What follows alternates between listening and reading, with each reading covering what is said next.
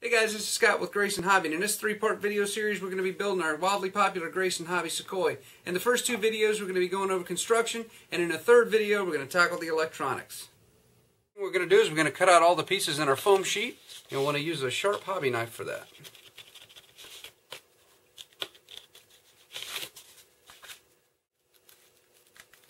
Alright, that completes that.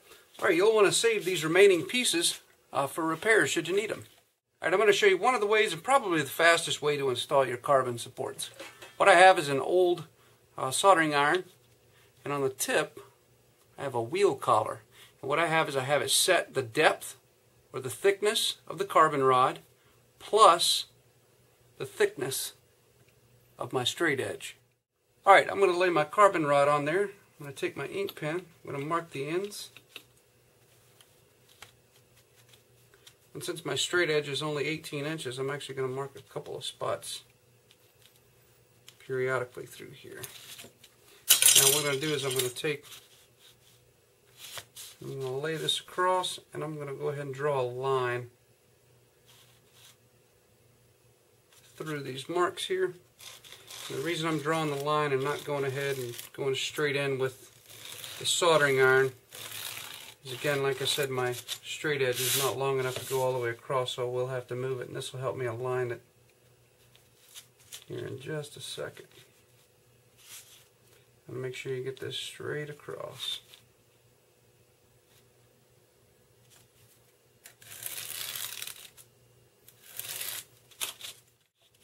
Alright, then what you're going to do is, you're going to line up your straight edge on the line,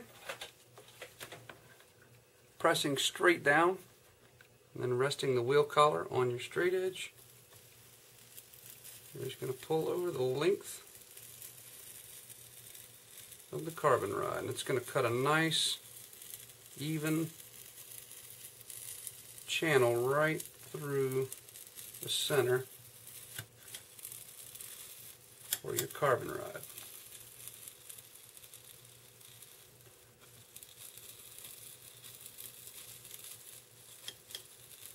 If it rides up just a little bit, no worries. The hot glue is going to fill it. Alright, and there we go. That gets the channel finished. All you need to do is take your carbon rod, run it down there, clear out any of these little burrs, give it a test fit.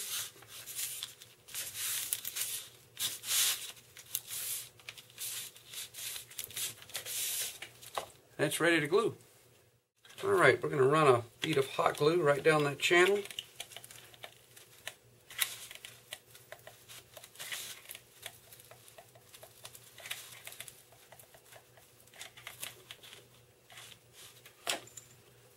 We're going to set our carbon rod in and press it firmly into that glue.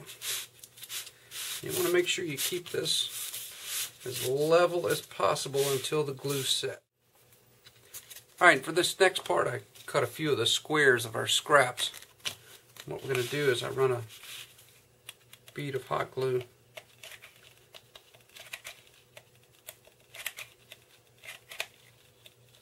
right on top to fill in any of the voids. Then I take my scrap and run it right down through there and smooth it out as level as possible. Alright, to cut these manually, you're going to want to lay your 080 rod down. I like to start this about an 1/8 inch or so from the leading edge of the inside cutout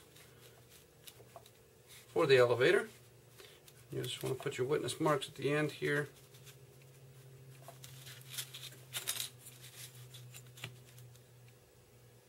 You want to keep this, if you'll notice, this has a lot of movement right there in the center of that, so you want to keep this as straight as you can and parallel to the to your straight edge.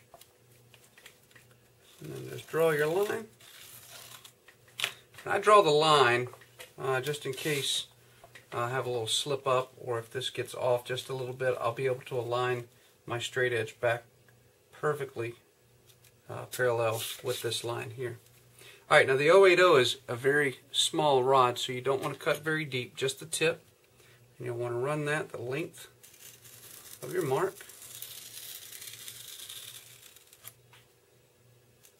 A couple passes should be fine. And then what you want to do is you want to back that up just the width of the 080 rod. And then run another pass. Again, don't go too deep. This is not very thick rod. Alright, now we could either take the tip of the hobby knife or a small flat blade screwdriver and just dig that cut out. Alright, that's just enough for the 080. Let's give it a test fit. And we are ready for some glue. And just like on the ailerons, I'm going to run a bead of glue right down the center.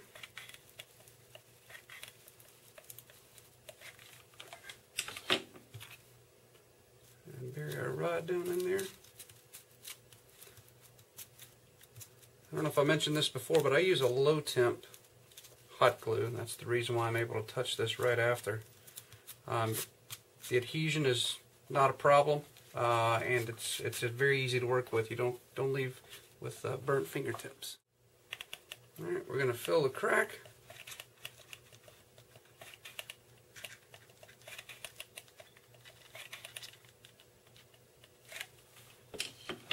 And then using a scrap of foam, I like to level that out. Get it nice and smooth across through there.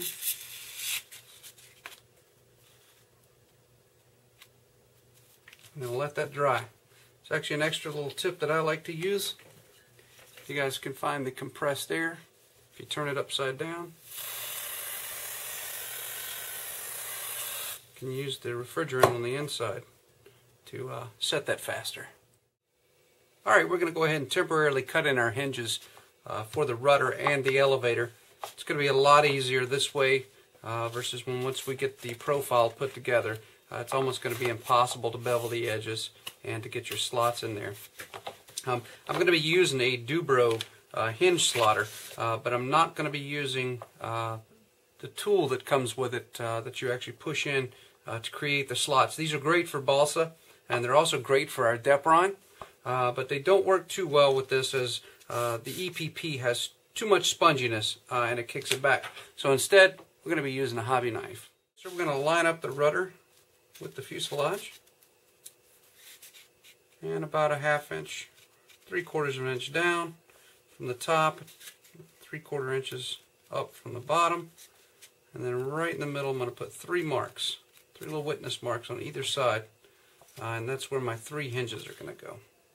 Marks over to the end here.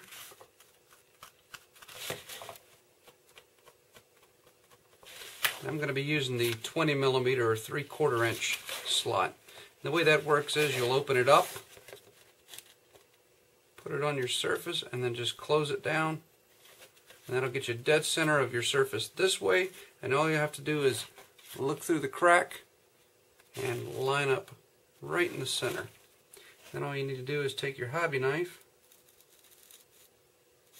and go straight in and cut the length. And so that you get a square cut, you'll need to turn it over and cut the back side until you meet the other one.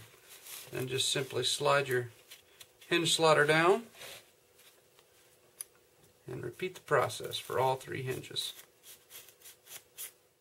Alright, we're going to repeat the process on the rudder itself. Alright, now that we have this cut, we're going to give it a test fit. And slide in a hinge, each of our slots here.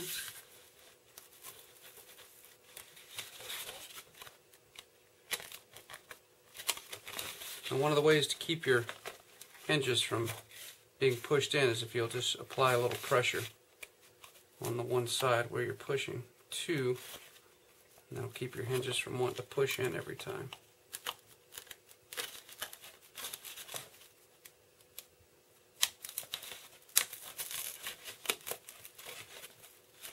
There we go. Got a good fit. Now don't glue these now. We're going to go ahead and assemble the profile, and then we'll attach.